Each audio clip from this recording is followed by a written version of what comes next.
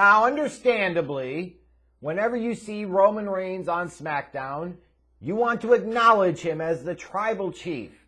You want to be on the island of relevancy.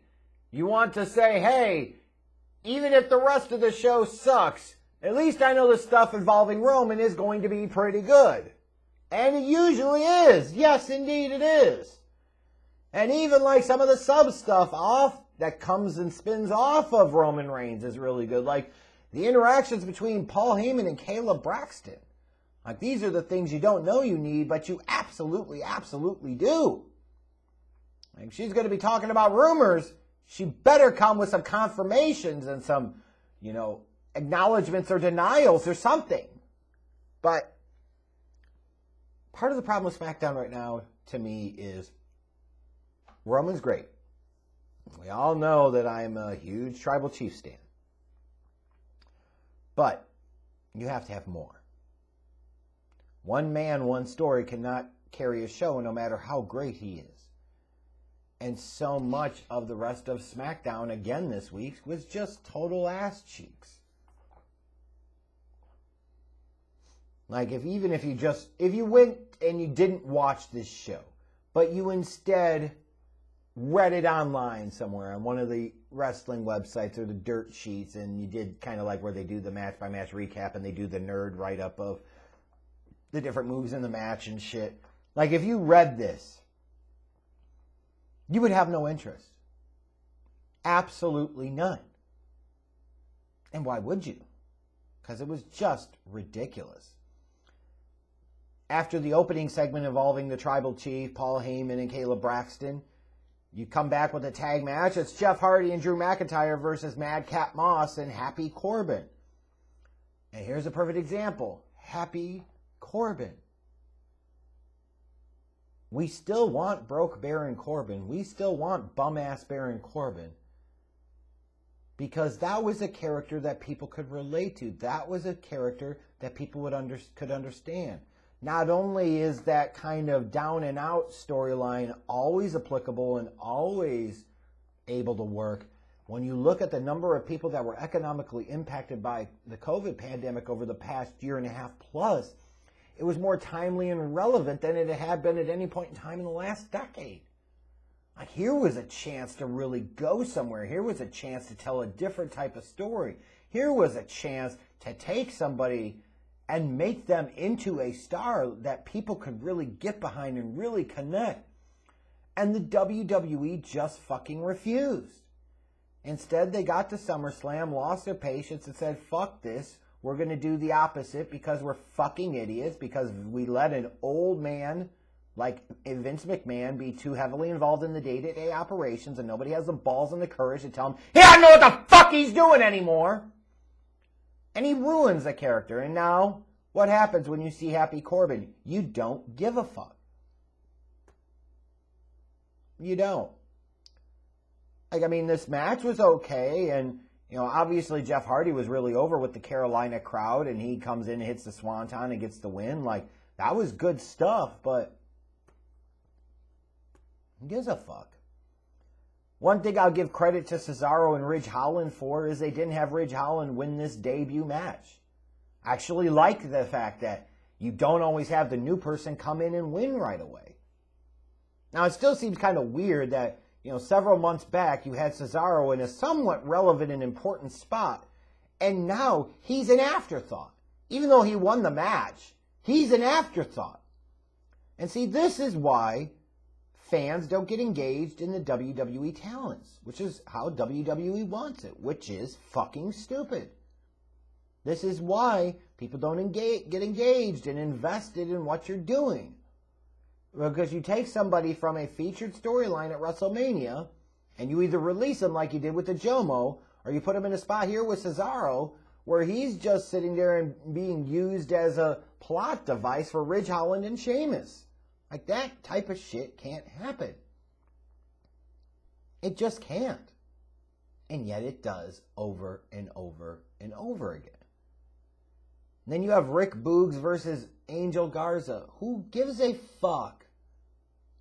Okay, Pat McAfee's going to jam out to Boogs. Okay, that's great. And then what?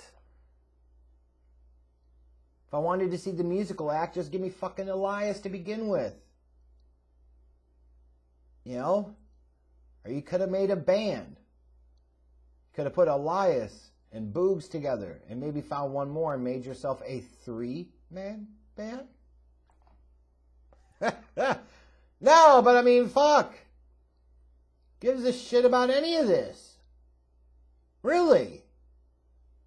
Charlotte Flair. Oh God, somebody gave her a fucking microphone. That's going to turn out well. And of course, they're trying to put her in a position, it seems like, where they want Charlotte Flair to be cheered. There's nothing to cheer this botchy bitch for. Stop it. And then you wonder why new talents don't get over. You wonder why people don't give a shit about the talents you have.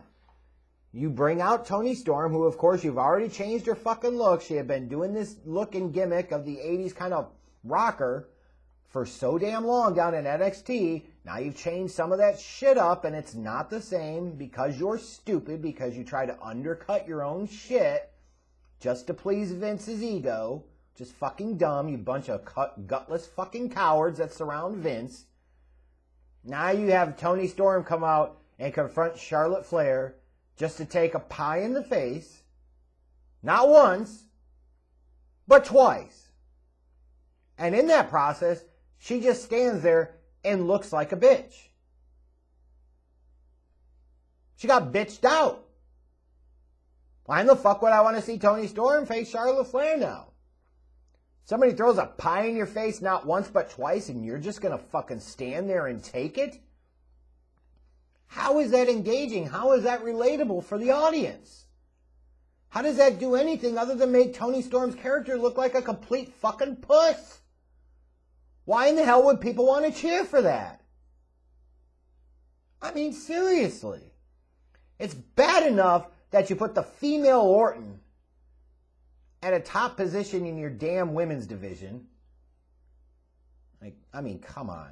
You want to talk about most overrated wrestlers of all time. Charlotte Flair is at the top of the list. There are two types of wrestling. Those that have taste and those that like Charlotte Flair. Oh yeah, I said it. Because you know I'm right. Because you know it's true. Her promos are bad. Every time she's out, she comes back. She's got another plastic surgery. So you don't even know what the hell she looks like half the damn time. She looks stupid. Fucking matches are trash. All botchy and sloppy and shit. But yet you love it. Whatever.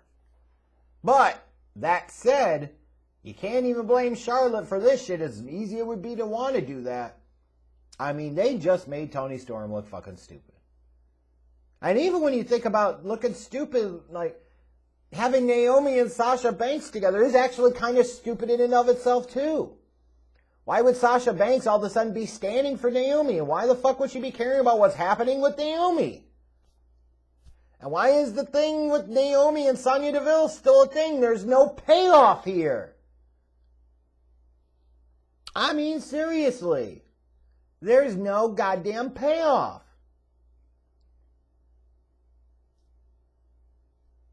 Wouldn't Sasha be wanting to go after the fucking title?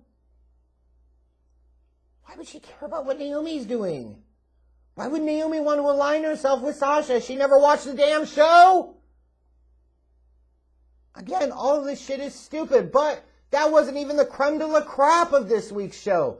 It's the Black Friday Battle Royal, where the winner gets a title shot against Roman Reigns, which is probably about the only way you can do it right now. Because you're lacking incredible challengers, which is a problem. I will totally concur and agree with that. But for some particular reason, you had Drew McIntyre be excluded from the damn match. So he could come out and fucking wave around the sword, and imagine being told, hey, you gotta duck him swinging the sword. Like, that's a risky, dangerous spot. But, goddamn, seriously, man. You sat there and didn't put one of the people that you most prominently feature into this spot. That makes no goddamn sense at all. Why would we be doing this? Why? Now, I was sitting there and assuming that since Jeff Hardy was in this match, the crowd is really behind him, and you can hear it. You can hear the pops. You have to validate that. You have to go with that. You need to give a viable, credible, star-level feeling opponent for Roman Reigns. You say to yourself, okay, you know what? In that bridge time between now and Brock Lesnar, somebody else you could throw out there so you could save Brock for a little bit. Jeff Hardy would work. Fans like Jeff Hardy. Jeff Hardy has star power. He has presence. You know he could go out there and have some banger matches with Roman. The storytelling dynamics are there. Like, yes, it's kind of a shaky thing of, do you reward the guy that's had all these substance abuse problems? It is what it is at this point. But at the end of the day, man, like, it's so fucking obvious what's the right thing to do. So, you know, Vince McMahon is sure as hell not about to sit there and take that and do that. You know, you set up the whole thing like Jeff Hardy's won, and then, oh yeah, that's right, Sami Zayn was never eliminated. So then we're going to have Sami Zayn come out, and he's going to fucking just continue the whole thing of you're not going to have the hometown talent win in their home city or their home state or anything like that, because why would you want the people to be happy? Let's have Sami Zayn win it. Well, and then in that particular case, we're not just going to end it there. We're going to interrupt that so that way we can make a big fucking announcement that Brock Lesnar's suspension is lifted and he'll be back next week. So you went from what felt like the obvious feel-good finish for everybody involved, which is Jeff Hardy winning, to Sami Zayn wins, but only to be undercut by Brock Lesnar. And you can imagine this is not going to go very fucking well. Who books this shit? Well, you know who books this shit, but seriously, who books this shit? You take the layup, almost slam dunk finish here, and you over-convolute it and over-complicate it to the nth fucking degree. If that isn't Vince McMahon, I don't know what the hell is. Unbelievable. Like, you could have had people feeling really good about the finish. You could have done the same shit with Jeff Hardy and announced that Brock Lesnar was back. You could have just done the same shit with Jeff Hardy and not done anything yet with Brock Lesnar because maybe you didn't need to. Whatever, man.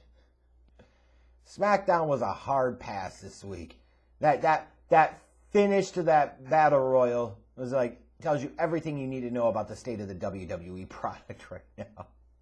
Take the layup, obvious, make everybody happy for the most part finish, and do the exact opposite and complicate it to all fucking hell.